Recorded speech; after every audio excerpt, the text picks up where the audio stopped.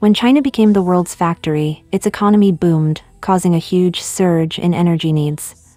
As its economy grew, so did its defense, especially its navy, making China now home to the largest navy in numbers. Fuel powers both its economy and military, but China's own oil production couldn't keep up with its soaring consumption, which jumped by 30% yearly at the start of the 21st century. It became evident that for China to maintain its economic momentum, it had to increasingly depend on importing fossil fuels via ships from the Middle East and Africa. As China's reliance on oil imports grew to sustain domestic stability and economic progress, safeguarding its sea routes became a top priority for the CCP, and the CCP's close control over its people. China frequently asserts its dominance of the South China Sea, with its Coast Guard ships especially aggressive towards the Philippines, spraying water cannons at them.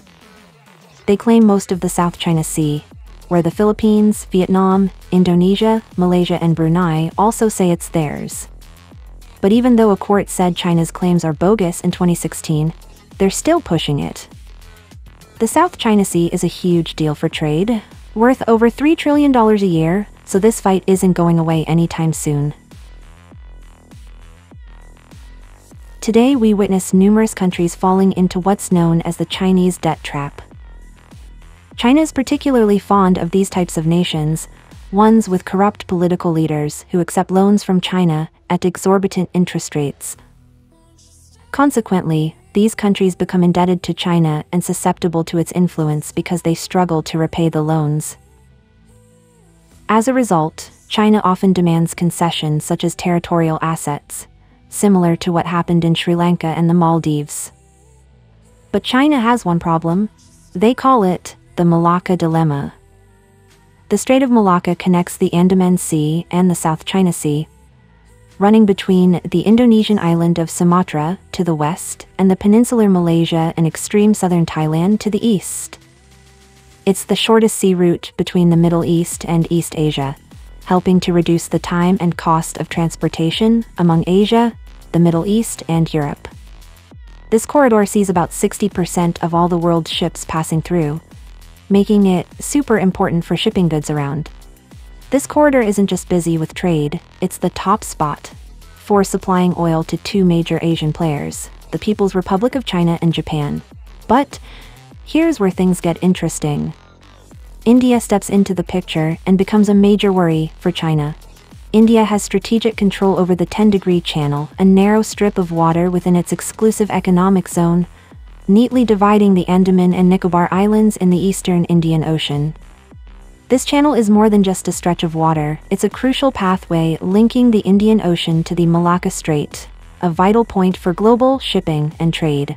In the event of a major conflict, Chinese oil tankers in the Indian Ocean would be in a precarious position. Chinese naval ships could essentially find themselves stuck in the Indian Ocean, unable to easily navigate out. They'd be in a tight spot, with hardly any air support available since China lacks its own bases or facilities in the area. To address this, China plans to seize control of the entire region, using what they call a string of pearls strategy. This involves establishing a network of military bases and ports across the region, essentially encircling key areas with their influence. The Chinese maritime strategy seeks to link up major ports throughout the Indian Ocean region, deliberately excluding any ports within Indian territory.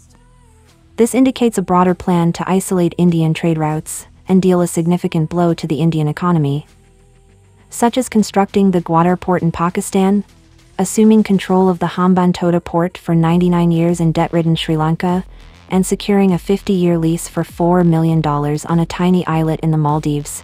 These examples exemplify its multifaceted approach.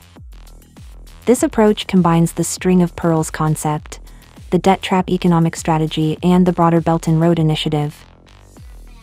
India, on the other hand, hasn't remained passive. In fact, it has actively pursued the militarization of the Andaman and Nicobar Islands. This move is seen as essential for India to uphold its sphere of influence in the region, particularly as militarizing the Indian Ocean appears to be the most logical step. The Indian base in the Andaman and Nicobar Islands, especially on Great Nicobar Island, strategically positions itself near the tip of Indonesia and at the entrance of the Malacca Strait. India plans to allocate $9 billion to transform these islands, a testament to its commitment to bolstering its presence and capabilities in the region. As mentioned earlier, the Malacca Strait links the Andaman Sea to the South China Sea.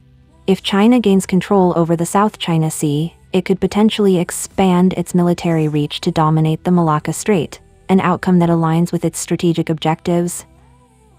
Naturally, India cannot afford to let that happen.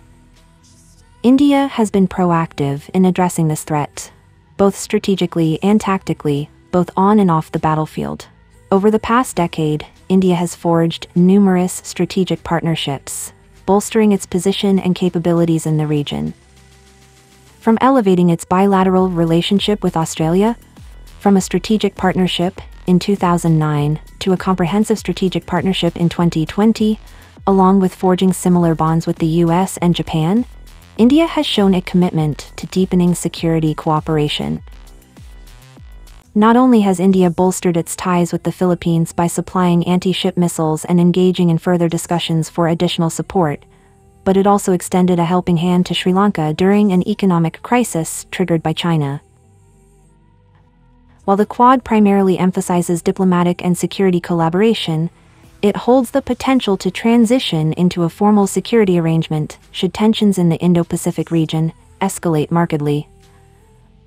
And Australia could potentially use its navy to secure and defend the Cocos and Keeling Islands if tensions with China escalated to the point of conflict. And in a direct response to China's Belt and Road Initiative, the India-Middle East-Europe Economic Corridor project was recently signed at the G20 summit in New Delhi. IMEC will include railroad, ship-to-rail networks, and road transport routes spanning 2 corridors. The East Corridor, linking India to the Arabian Gulf, and the Northern Corridor, connecting the Gulf to Europe. Signatories include India, the US, Saudi Arabia, the UAE, the European Union, Italy, France, and Germany. While China solidifies its control over the Pakistani port in Gwadar, India has struck a strategic deal for the Chabahar port with Iran in the Gulf of Oman. These actions underscore India's proactive stance in addressing China's advances in the region. And recently, Indian security agencies intercepted a ship bound for Pakistan from China at Mumbai, suspecting it of carrying a consignment possibly intended for Pakistan's nuclear and ballistic missile programs. A team from the Defense Research and Development Organization verified the contents, which included a computer numerical control machine deemed suitable for Pakistan's nuclear endeavors. Despite China's extensive network of military satellites, its power projection capability in the Indian Ocean remains limited. With just one dedicated base and smaller military posts, notably in Tajikistan, and lacking air cover for naval deployments in the Indian Ocean. In contrast, the US identifies 11 potential Chinese bases on the ocean's periphery, reflecting China's diplomatic and commercial endeavors, particularly under the Belt and Road Initiative.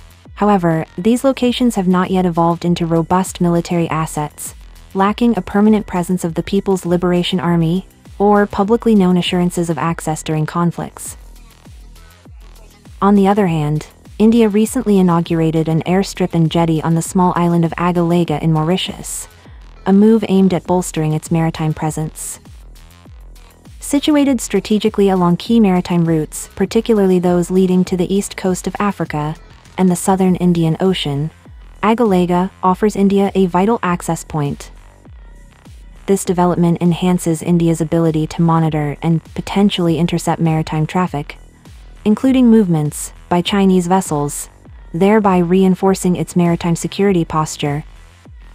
Additionally, India maintains other overseas military bases in locations such as Seychelles, Oman, and Madagascar. Meanwhile, China's Djibouti base faces challenges, lacking an airfield and surrounded by military facilities of 7 other countries, including the US, France, and Britain. The contrasting presence of the US in the Indian Ocean highlights a stark difference from its Cold War-era buildup, emphasizing the evolving dynamics in the region. The U.S. Fifth Fleet is based in Bahrain, while the Japan-headquartered Seventh Fleet operates out of Diego Garcia, a UK-administered atoll with runways for long-range bombers and a lagoon adapted to house U.S. aircraft carriers. To the east, Australia is increasing patrols using its submarine hunting P-8 Poseidon aircraft and is expanding a West Coast base for British and U.S. nuclear-powered submarines, and eventually, Australian nuclear-powered boats. Therefore, despite China boasting the largest navy, it has yet to assert significant power projection globally, including in the Indian Ocean, where India historically holds dominance, both geographically and militarily. And recent developments suggest India's influence may further strengthen with its growing economic prowess.